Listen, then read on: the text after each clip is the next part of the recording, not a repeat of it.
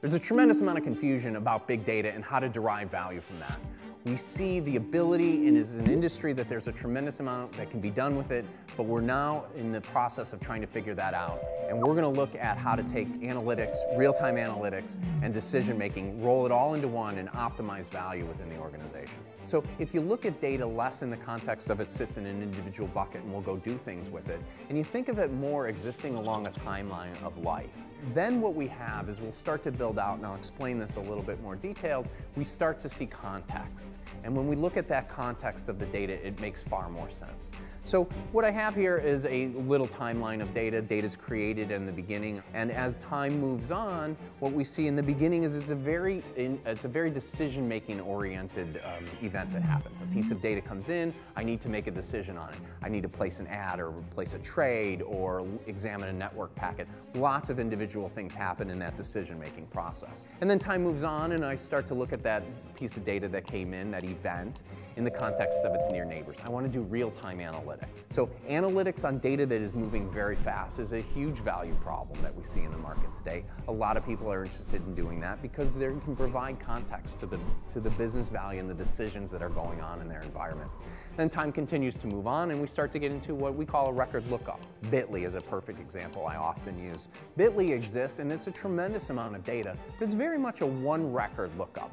I put something in and at some point in time I take that thing back out. So it's a problem, it's a hard space, and it's very much sort of in this pathway of timeline as we look at it going forward here. Time continues to move on and then we start to look at data much more in a historical perspective. We have 30, 60, 90 days of data. We may have 10 years worth of data, but we're looking in that data and we're doing the classic business intelligence type reports.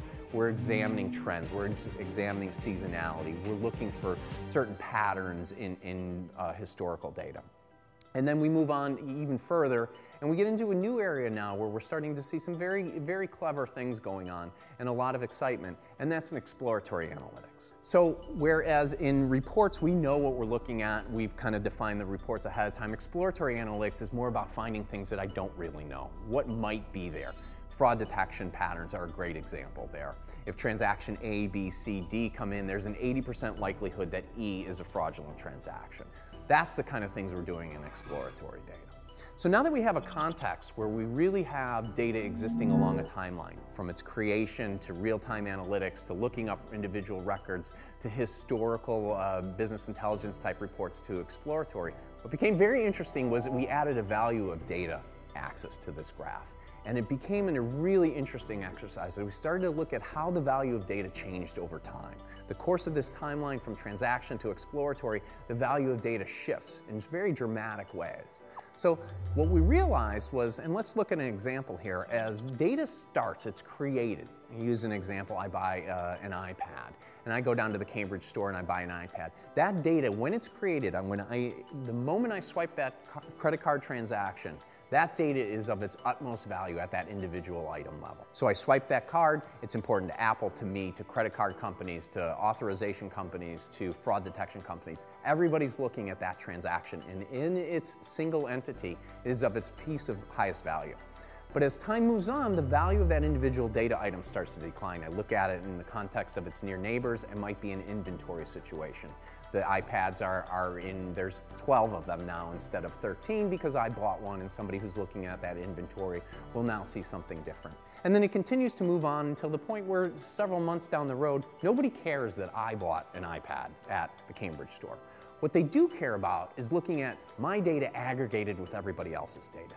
So if there's 100,000 people that are looking at and purchasing iPads, what can they derive from the knowledge that I bought an iPad in my subsequent purchases to determine how better to upsell or to sell more information, more capabilities, more products to that same customer? So what we now see is the value in the aggregate of data rising. So we have these two intersection points where the value of data lives along these two curves, and it has very interesting characteristics.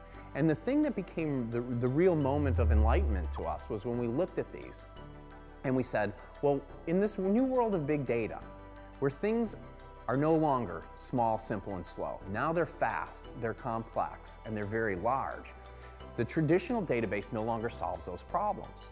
The purpose of building databases today is to solve very specific areas along these value axes.